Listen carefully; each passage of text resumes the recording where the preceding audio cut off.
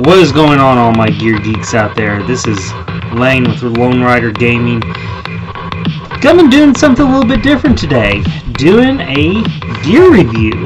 I know I'm usually kind of doing a lot of gaming and whatnot, and I'll be getting back into that shortly. Probably a lot of it will be ending up on Patreon, but I'll be doing some highlights here on YouTube. In the meantime, I kind of had some gun stuff I was kind of wanting to do, and some gear reviews, and yeah, I thought I'd kind of come out, and I'd want to start with this. This is the Bulldog multi-caliber holster. It's a very interesting product that I just came across in our store the other day, and I kind of wanted to just do a review on it. I thought it's been fantastic since I've been using it, so I kind of wanted to get out there and kind of show it off a little bit. Figure, why not? If I have something that works for me, put it out there. Hey, maybe somebody else can find some use for it too. So that's what I'm all about. So basically, I mean, it's a hard shell holster, as you can see. You know, it feels very durable. And what's unique about this thing is, you've probably already noticed, it's got all these little hex or Allen screws in it. Well, basically what this is that you can adjust this to fit almost. I have yet to find a pistol that this won't fit, and I'll show you. So right here, I'm going to show clear because I'm big on gun safety. YouTube. So no magazine in pistol. It is slides locked to the rear. Chamber is empty. So this is my Stoeger STR9. Generally, this is probably comparable to a Glock. The slide almost has a M&P look to it. I kind of want to actually do a review on this coming up because I really like this pistol. But Stoeger STR9, and this was kind of the reason I ended up getting this holster, was because I was trying to find one for this pistol. So obviously, as you can see in here, locks in, great retention, it's locked in, not moving. It's honestly has very little wiggle in there, so you know it's not going to bounce around either. And so, you know, you gotta push the button, pistol's out. Now, this is my Kimber 1911 Pro Carry. So, this is 1911. Obviously, again, no, I didn't really show it. No mag. Chamber is clear. This is obviously a lot slimmer of a pistol than that Stoeger is. So obviously, I put that in there right now. It's not going to lock in. You know, I can. Well, now it's going to lock in, but I know. But I can. There's a lot of play in that. That just doesn't fit. If I can take these screws and tighten them down, and look at that. Now that's fitting that 1911. So all I have to do is tighten these Allen screws down, and that's going to push that down. See if I can kind of show it here. See? I can push that down, and that's going to lock in, and now it fits a 1911. I just went from like a Glock sized frame with my Stoeger to the slim single stack 1911.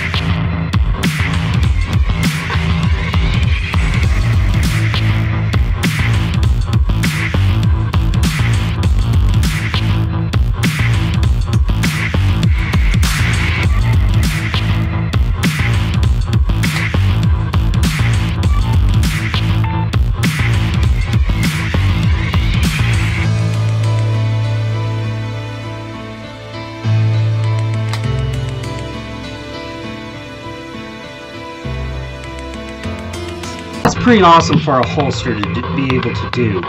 Now, if I'm at the range and I want to swap pistols, I don't have to swap holsters. I can just tighten it down and I'm good to go. I don't have to go find my Serpa holster from my 1911 and then put this on my belt and get everything set up for that. I mean, I can still run this if I want to, but I can pretty well ditch that. Sorry, Dixie. I can run solely this and just tighten it and pretty well. I mean, barring the revolver, this is almost a one-size-fits-all holster. Really freaking sweet. Even so, that Serpa holster. If you notice on the Serpa holster, it's got these screws here in the back where you can kind of do this adjustment kind of thing with it, but not really. It allows some kind of flexibility with you can set the screws and then like angle the holster a little bit, and you could kind of do some cool stuff with the Serpa. Again, not knifing on Black Hawk. I think they've had some good products, and the Serpa's definitely been a good holster for what it does. But on this one, you got one single Allen wrench or Allen screw that you have to loosen. And look at, I don't know, let me see if I can adjust, but right in here, it's hard to kind of see. But you can undo that screw. In fact, let me see here.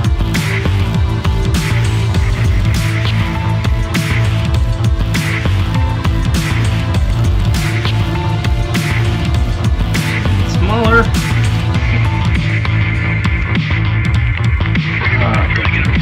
See that? Where's my other one?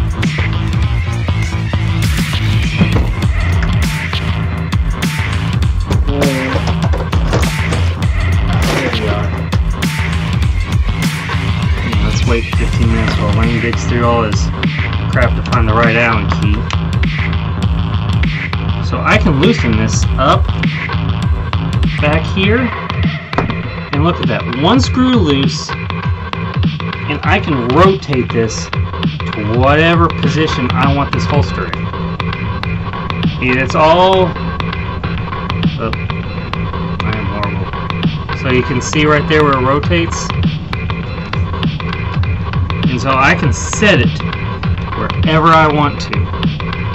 Another awesome thing about that is I can take that completely off of this paddle, and there are drop leg attachments for that. So if I want to run a drop leg, which I have a love-hate relationship with drop legs, so I don't usually run a drop leg. I usually like the paddle to the belt. Yeah, you have that option. If you're one of those Ghost Recon Division players, you gotta have that drop leg. You can run a drop leg. You can swap it out, run a drop leg. Another awesome thing is actually the paddle itself. So this thing, you can see, that thing's got some tension on it, and it's got those hooks right in there. Serpa never really had that. That thing, I can put that on my belt and it just slides. It can slide. This thing, I put on my belt, it locks into place. Even, because right here, I'll show you, for my belt, I like to go old school with my belt. I actually run an old Alice with all my gear. So I'm old school. So I actually can slip this on here like so. Boom. It's on there. And look at that. That thing's retained. Unlike, again, not knocking on the Serpa. I think the Serpa's awesome for what it does. But look how much play that thing has. That thing will just move on its own. Whereas again, that Bulldog,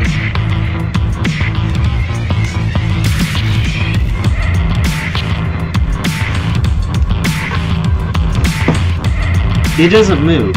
It's got retention on it. It's going to clip where you put it. So again, I like to run that on my kind of my range belt, which again, balance belt. Cause like I said, I can run this. All I have to do, tighten down a few screws. Boom. I'm running a different caliber pistol, and I'm running a different size pistol, or loosen them up, and I can go back to running my stoker. Oh wait, now I want to shoot my timber. I can tighten them down, and it all works. It all works. So, yeah, fantastic Bulldog multi-caliber holster. It's a freaking awesome one. So, yeah. Go check them out. I'll put links down in the description below where you can find these. Basically, it's a Serpa holster. It does everything that what a Serpa holster does, and does it better. And again, I love hardshell holsters. I hate those soft nylon holsters. I just cannot say that enough. I love hardshell holsters, and it is so nice to have just one hardshell holster that fits all my pistols. I don't have to go, and honestly, my wife even has a ISSC pistol that is pretty much a 22 Glock.